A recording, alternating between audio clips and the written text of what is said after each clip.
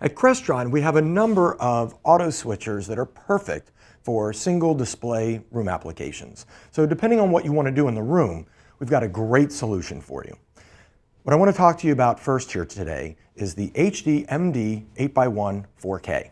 This is perfect for BYOD applications. When you just want to walk in the room, connect a laptop or wireless tablet, and the room display is within 30 feet of the switcher, this is the perfect one for you. If you need to go farther to the room display, we have another solution for you, and I'll show you that a little bit later.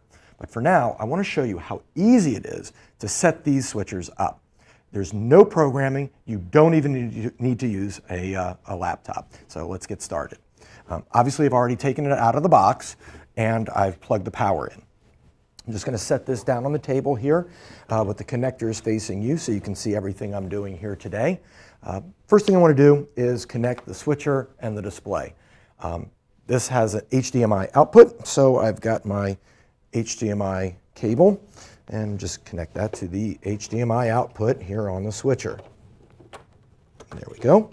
And that will connect directly to the HDMI input on the display. So now the switcher and the display are connected. Now I want to connect the TT100 or the Crestron connected at the table. Normally this would go into a standard 4-inch hole in the table. Just drop that in and you would secure it with this screw ring. You don't need any tools whatsoever. It couldn't be easier. So again, normally this would drop into the table, but I'm just going to set it right here for you today. And we're going to connect the VGA and HDMI from the connected. We're just going to use this as a pass-through device for now. I want to show you the auto switching. So I'm just going to connect this to input 1. So VGA goes to VGA 1, and we'll screw that in just to be nice and secure. There we go. And then of course HDMI will go to HDMI input number 1. Okay, so now the connected at the table is connected to the switcher to the display. All that's left is to connect our sources, our laptops. So first I'm going to take the VGA cable at the table and connect that to this laptop. And when I do, the switcher should automatically detect the source and it appears on the room display. It's that simple. Now, out of the same connected, I'm going to take HDMI cable and I'm going to connect that into this second laptop. And the auto switching should work so that now the laptop that I just connected, this Mac, now appears on the room display. So whatever is connected last is what you see on the screen.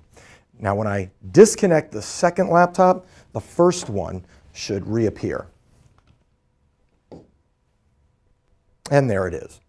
So that's the auto switching and just using the connecteds as a passive pass-through device. Now I want to add a second connected to show more active switching, so where you can switch between the two connecteds. And again, it's all plug and play. We don't need any programming, any configuration, nothing. It's all plug and play. So I'm now going to connect this first connected with USB. And that's going to go into USB number 1. That's going to carry the communication as well as the power. So when I plug in this USB connector and input 1, you'll see the nice blue lights on the connected light right up. So here we go. There we go. So that lights up, and now it's powered on and ready to go. Now let's connect the second connected. We're going to do it the same way as we did the first one. And let's start with the VGA cable. That'll go into VGA 2.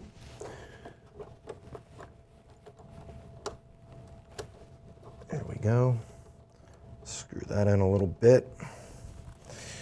And then HDMI will go into HDMI input 2. And USB goes into USB 2.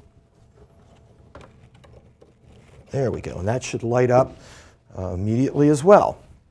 So now I've got two connecteds in the table. Both are powered up, ready to go. So now what I'm going to do is connect that second laptop with this second connected.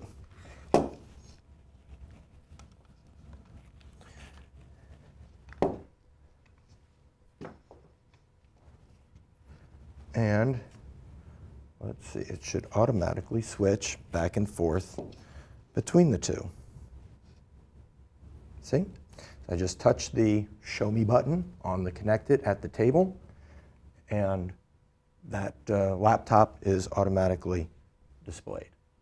And there it is. See? Just back and forth, just like that. No programming, no configuration, didn't use a laptop whatsoever.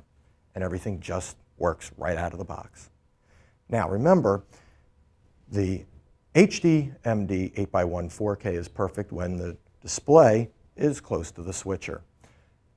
What you can do is if you need to drive that signal farther, if the display is more than 30 feet from the switcher, then you're going to use the DM version, right? The DM MD 8x1 4KC. And it works exactly the same way. So I'll show you how you just swap out the boxes and everything works exactly the same way. So first thing I'm going to do is, well, we have to disconnect everything. So let's disconnect your VGA.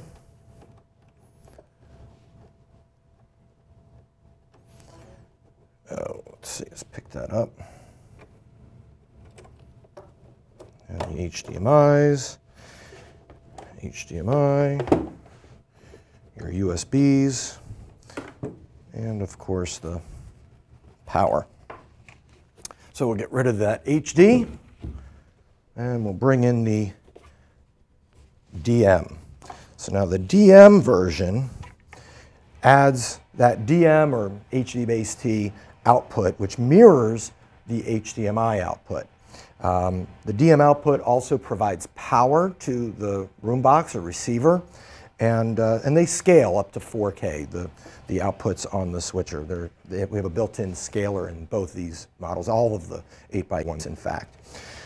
So let's put everything back in, right? So we've got the USBs are going to go right back in where they were. And you got the HDMI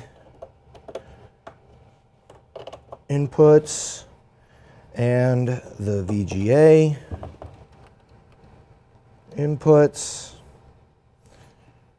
Screw them back in. As you know, they don't want them coming loose. So everything goes right back in the way that it was. The one difference when you want to connect the DM is you're going to need a DM room box or receiver at the display. All right, so I've got a receiver right here. Now the HDMI from the connected to the display is going to now connect to the HDMI out on the receiver. I'll just set that down here, and then we'll take a twisted pair right here. Now this is going to go in the DM output on the switcher. Instead of the HDMI out on the switcher, I'm going to use the DM output on the switcher, and that's going to go to the DM input on the receiver, the room box, right here like that. Okay, so now everything is connected exactly as it was. Oh, look at that. I didn't even touch anything. And the laptop is right back here on the display as it was before. And I can walk over here to the connected. You can see the green here for this laptop. It says that that has been selected. I select this one over here, and it automatically switches to the Mac. And I can switch back and forth, just like I did before. See how easy that was? I swapped out the switcher and everything just worked. Now, if you want to add a touch screen or controllable sources, or maybe you need a higher level of integration, check out our DMPS 3 series of all-in-one presentation systems.